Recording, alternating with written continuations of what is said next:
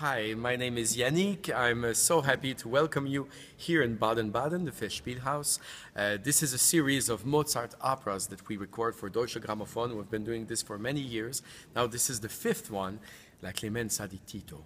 And one of the most gorgeous things in La Clemenza di Tito is the chorus numbers. And for this, we needed one of the best choirs in the world, and one of my favorite, absolutely, the RIAS Kammerchor. So my friends from the RIAS Kammerchor just joined us today for the rehearsals, joined the Chamber Orchestra of Europe and fabulous soloists to do justice to this masterpiece.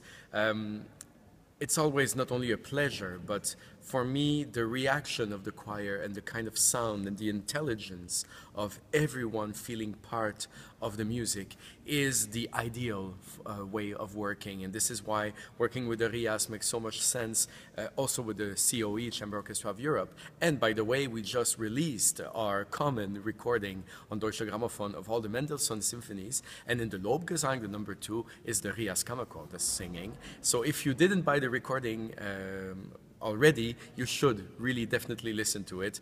This is a joy to listen to, especially for those wonderful voices. So maybe you will join us in Baden-Baden for the concerts of this. If not, I hope you will wait and be patient to buy this new recording that will come out in a few months. And in the meantime, we're going to go back to work on this masterpiece. So thank you, and long live RIAS Kammerchor.